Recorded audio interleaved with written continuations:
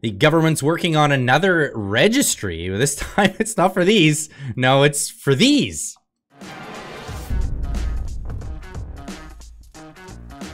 Stephen Guilbeault, the Minister of Climate Change in Canada, has not given up on his plastics ban. No, in fact, if you look back, it hasn't been very long, but the federal court overturned their single-use plastic ban. In fact, they cited that it wasn't sensible. The federal court overturned Canada's ban on single-use plastics just a few months ago, deeming the policy was unreasonable and unconstitutional. The decision found that the classification on plastics in the cabinet order was too broad to be listed on the list of toxic substances in Schedule 1, and the government acted outside of its authority.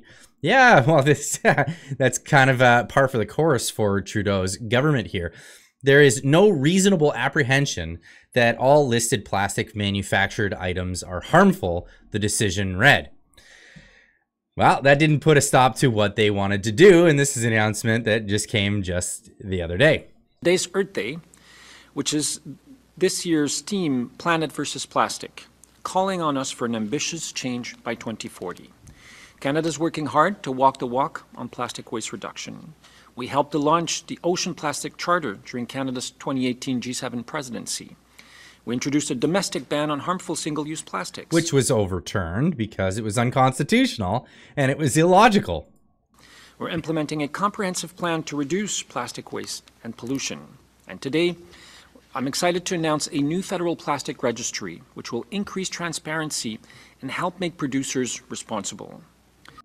When he says increased transparency, it has nothing to do with government transparency. I'll assure you of that. But the memes are going around. Of course, no to the foreign lobbyist registry. We don't want that kind of registry because that might benefit other parties in Canada. But perhaps the plastic straw registry, let's get that one going. Absolutely. Now, what does this have? And how is this going to play out is the real question. So this is from the Government of Canada. The Government of Canada requires producers to take more responsibility for the plastic they put in the market. The Federal Plastics Registry. The Federal Plastic Registry will require companies, including resin manufacturers, services, and providers, and producers of plastic products to report annually on the quantity and types of plastic they manufacture, import, and place on the market. Producers of plastic products and services providers will also be required to report on the quantity of plastic collected and diverted, reused, repaired, remanufactured, refurbished, recycled, processed into chemicals, composited, incinerated, and landfilled. They will also be required to report on the amount of plastic waste generated on their industrial, commercial, and institutional premises. The Federal Plastics Registry will provide Canadians, including innovators and decision makers, with a reliable data that will identify opportunities for further action to reduce plastic waste and pollution, as well as help monitor progress over time. So what's going to happen is it's going to cost you a lot of money is what's going to happen. This is going to cost more to the industry, which in turn is going to cost more to the average consumer. Welcome to Canada, where everything is going up in price, regardless of if you want it or not. It's the government is just making that happen at every single level. It's unbelievable. And here's an article from True North talking about this. The Feds launched plastic registry requiring businesses to report annual plastic usage, but also what happens to it after the fact. Again, this is probably going to get challenged in a court of law because it's not up to the manufacturer when they've relinquished the product to the consumer base to follow up and know what happens to it afterwards. That's the responsibility of the people that own it, and then trying to put the onus on the manufacturer at that level. And it's absurd on its face. But here we go again, the government being absurd. The federal government is taking aim at plastic with a federal registry that will require some companies to regularly report their plastic production and importation. So even from foreign countries. Environment Minister Stephen Guilbeault made an announcement during his kickoff of the United Nations Intergovernmental Negotiating Committee on Monday. They seem to be more interested in the whole intergovernmental thing than just governing and representing the people of this country here in Canada. Because, well, we know that they're not representing our interests, especially when these things kept getting overturned. Delegates and representatives from around the world are meeting in Ottawa this week to develop an internationally binding agreement on plastic pollution by the end of the year. Interesting that, binding international. Okay, we'll get back to that.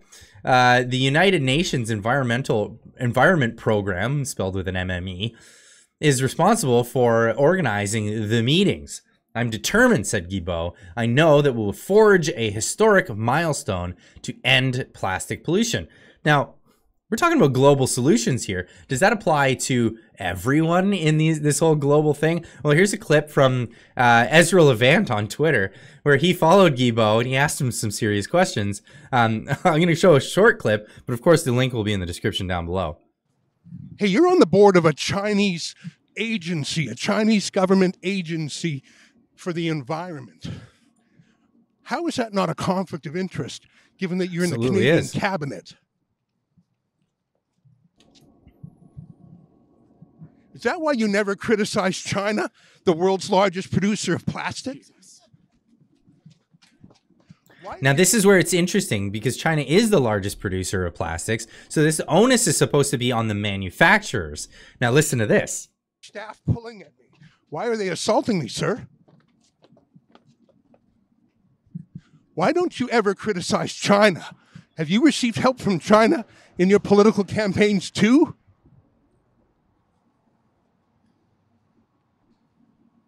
China refuses to sign the anti-plastics treaty. Why are you forcing that on Canadians? There's the point right there.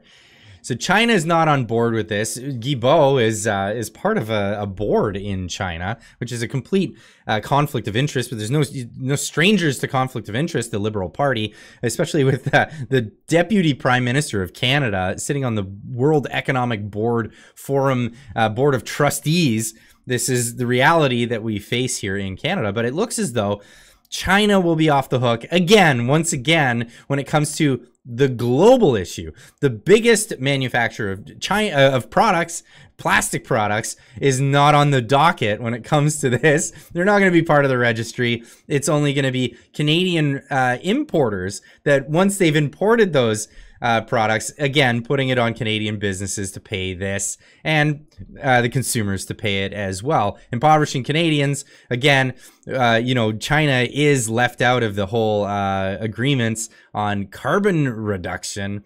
Of course, they're bringing in, I can't remember how many new coal plants per day to run their industry over in China, but I digress. Anyway, I'll leave that one with you guys.